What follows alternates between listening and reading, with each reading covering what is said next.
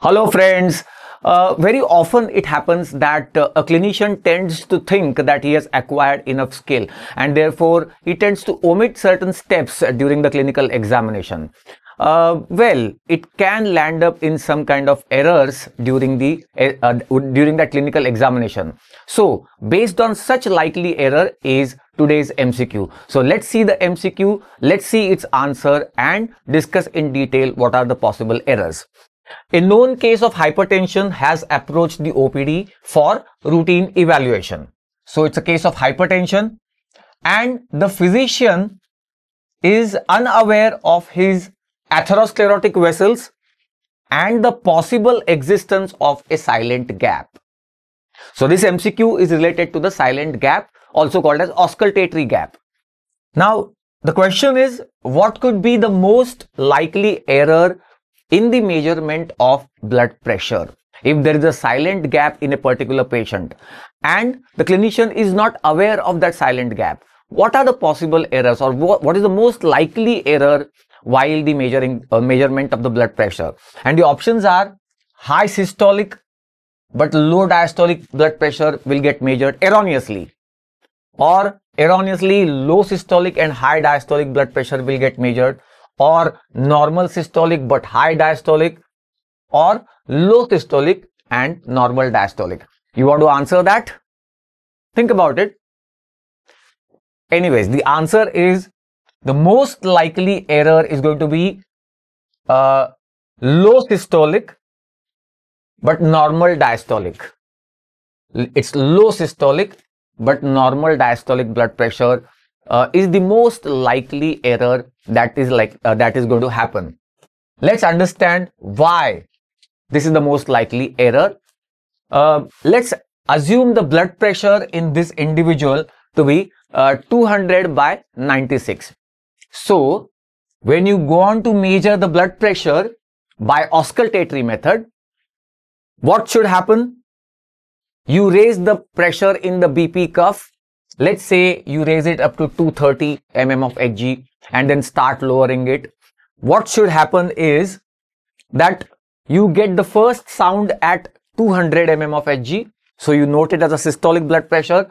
Then the sounds continue to appear and finally the sounds should disappear at 96. That is when you note it as 96 as diastolic. So you note it as 200 by 96 mm of Hg. This is what should happen in a normal case. Now, assume that this patient has a silent gap or auscultatory gap. You know what is a silent gap or auscultatory gap? During the measurement of the blood pressure, the sounds disappear, then again reappear and finally disappear. So let's see what happens here. This is just a hypothetical figure that we have taken. The BP cuff was applied and the pressure was raised. Let's say pressure was lowered. First sound appears at 200. Then suddenly the sounds disappear at 170. Sounds again reappear at 140 and finally disappear at 96. Alright. So because of the silent gap, there were no sounds between 170 and 140. And this gap in the Korotkov sounds is called as the silent gap or auscultatory gap. Let's assume that this patient has the gap between 170 and 140 and clinician was not aware of this. And clinician is recording the blood pressure for the first time. Now, he has not taken the BP by palpatory method. Straight away, the clinician goes for auscultatory method and doesn't know up to what level the BP cuff should be, or the pressure should be raised in the BP cuff. So he raises the pressure up to, let's say, 160 mm of Hg and starts lowering the pressure. From 160, he starts lowering the pressure.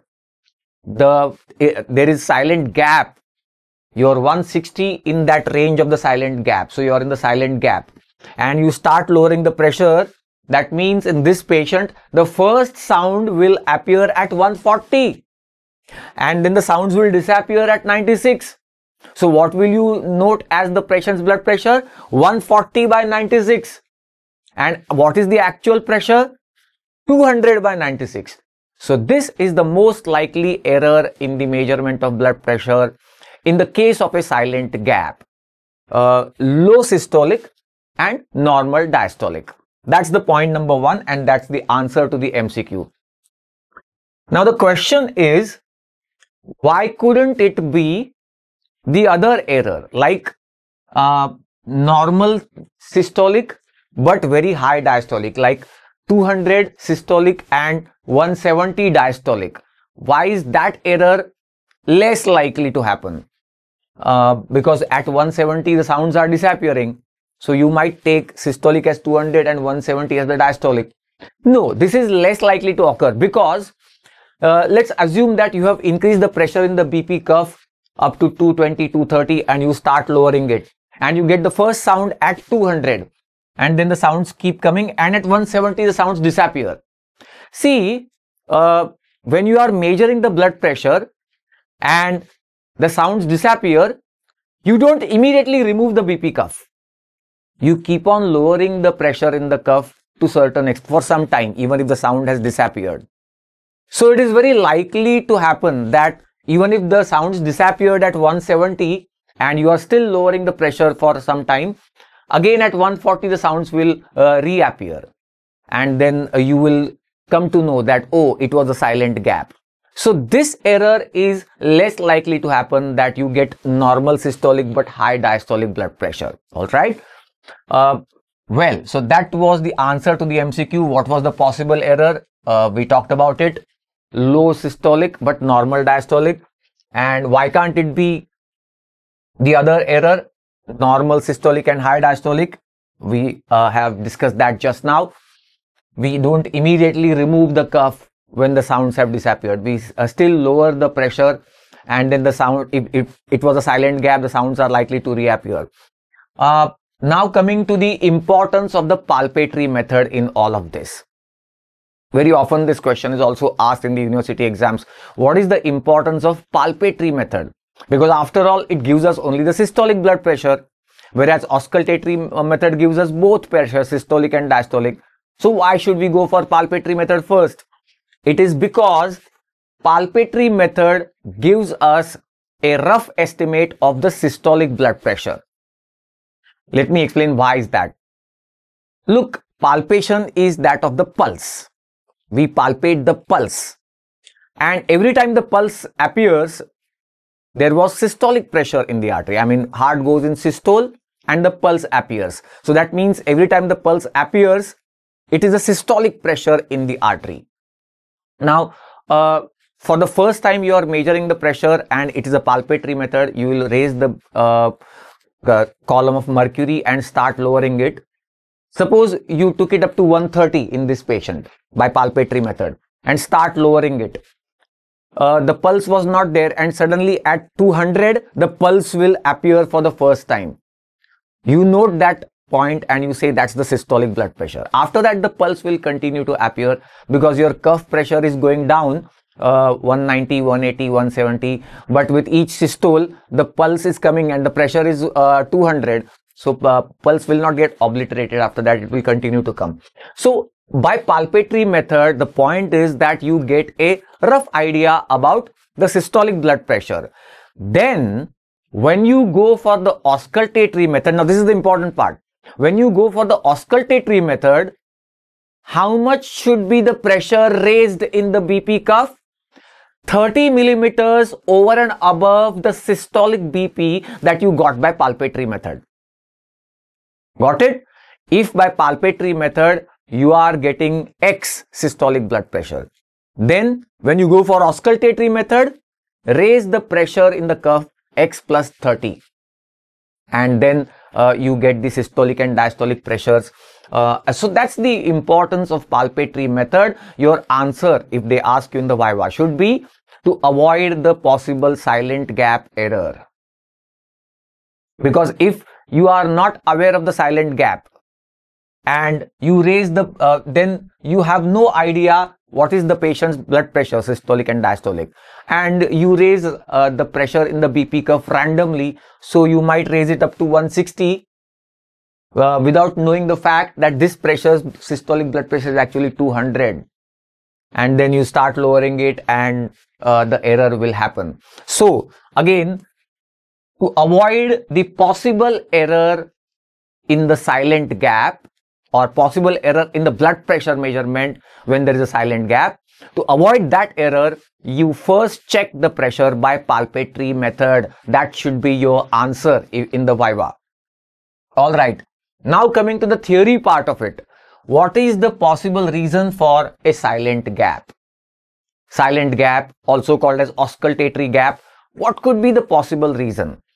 Exact possible reason or mechanism has not been established, but there are some possible errors that we can discuss.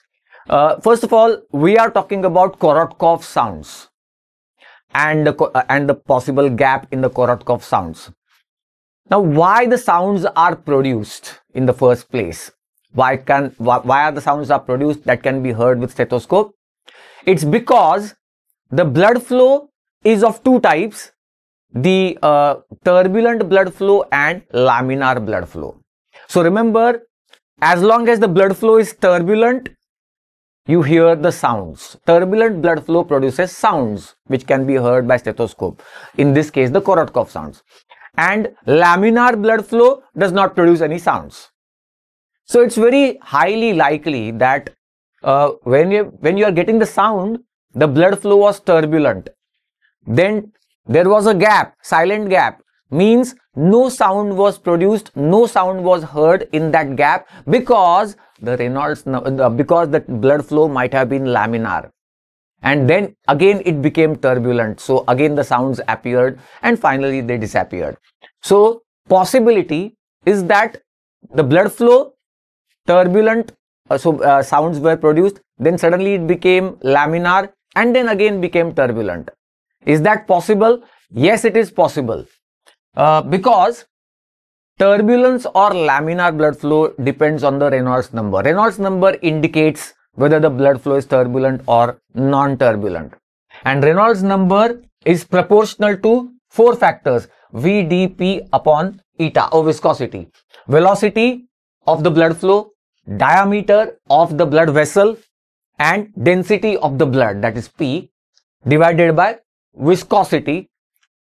So these four factors determine Reynolds number. Out of these four, we are interested in two factors, velocity and diameter. Look, here we are looking at a possible atherosclerotic vessel. So what is likely to happen is, because of the irregularity of the vessel, the velocity of the blood flow and the diameter of the vessel is changing during your examination, during your BP measurement. And it is changing in such a way that the turbulent blood flow suddenly became laminar and again became turbulent because of the irregular diameter, and therefore changes in also the velocity of the blood flow. So finally, to summarize this, silent gap or auscultatory gap is likely to occur in the atherosclerotic individuals with hypertension. Point number one. Why it is likely to happen is because the blood flow is briefly changing from turbulent to laminar. When it becomes laminar, no sound will be heard. So that will be silent gap, and it may again become turbulent. So velocity may rise again little bit, or diameter again little bit changes. That's possible because of the irregularity of the vessel wall. So that's a possible reason or mechanism of silent gap or auscultatory gap being present in certain hypertensive individuals. And that was the concept behind this particular MCQ. Many more such conceptual MCQs and graphs and other things are coming up in the routine days uploads. So why not subscribe to the channel?